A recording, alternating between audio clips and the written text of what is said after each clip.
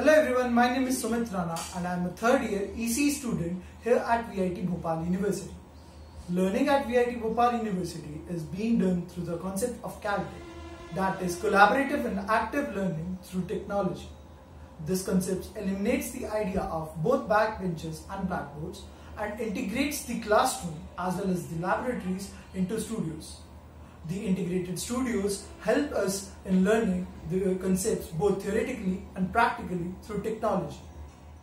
The concept of fully flexible credit system, that is FFCS, gave me the freedom of making my own timetable.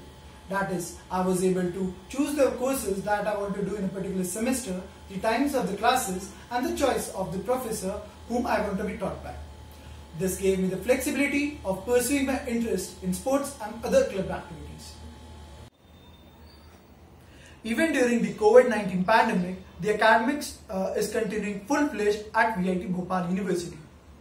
The School of Electrical and Electronics Engineering also conducted an online technical event known as ElectroSim 2020 on 17th and 18th of July.